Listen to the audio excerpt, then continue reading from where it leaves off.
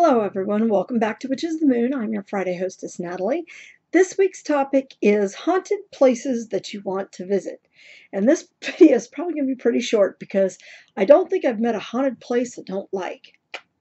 There are a few specific places that I would have liked to have visited. Obviously, Bran Castle in Romania, or Transylvania actually, which is in the Carpathian region of Romania.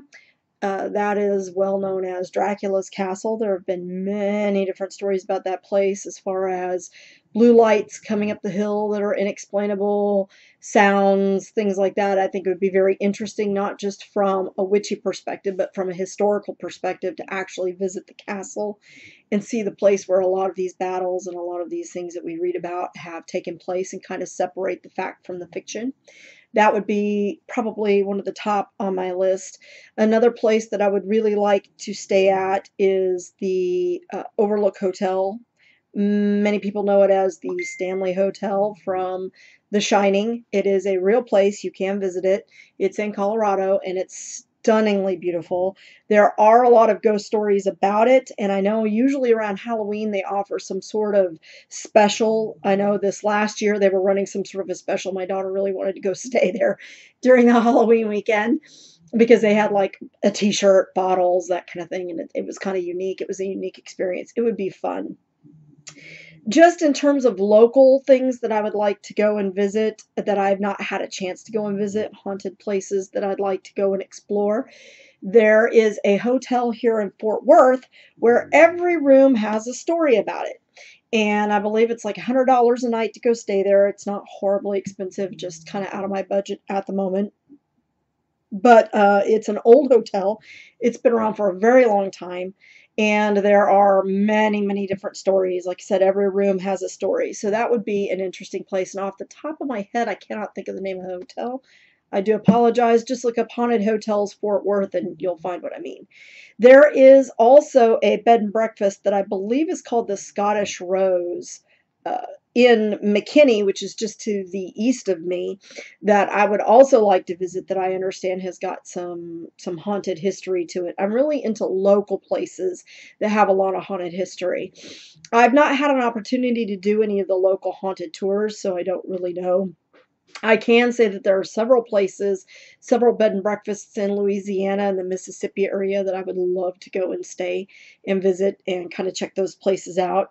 There is one of the oldest mental hospitals. It's kind of run down. It's been abandoned, but I do understand that they do tours of it that I would really, really like to go and see.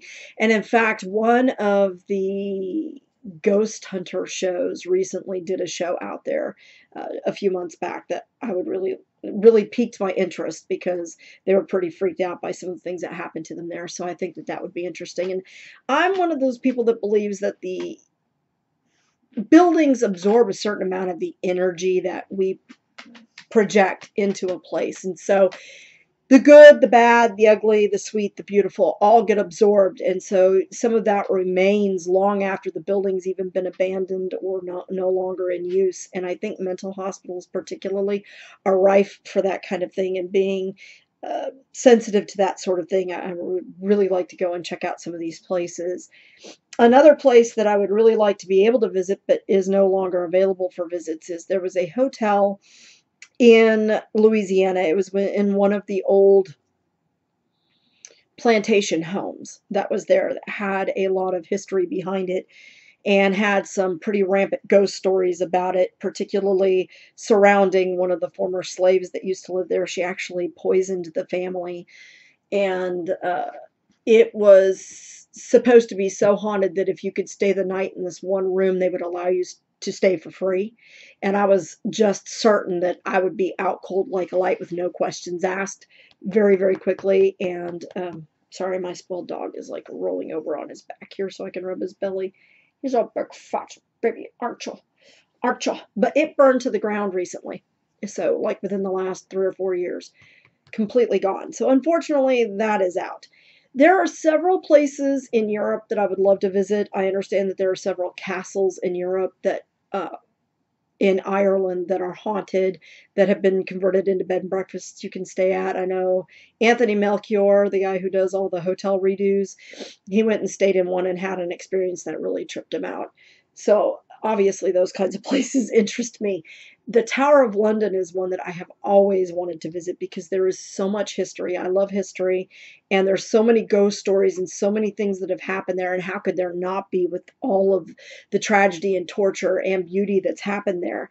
It would be something that I would really, really like to go and feel and experience for myself, because I think that, we that are sensitive to those sorts of things really pick up on that and feel that. I'm sure it would be emotionally charging. So those are just a few of the places that I'd like to go and see. I'd really like to get some discourse going because I'm always open to finding new places to visit. There are many things on my bucket list, and visiting some of those places are definitely on my bucket list. So anything that you guys can recommend or suggest, I would be interested in hearing about, especially any places that have any connections to the Irish, the Celts, and the Native Americans, because that's my background and that's where my interest is. So I would really like to know if you guys have any other suggestions on that front. So sorry if this video is a little bit short, but it's just a few of the places I'd like to go. To be honest with you, if I could visit every haunted place on the planet, I'd probably be there.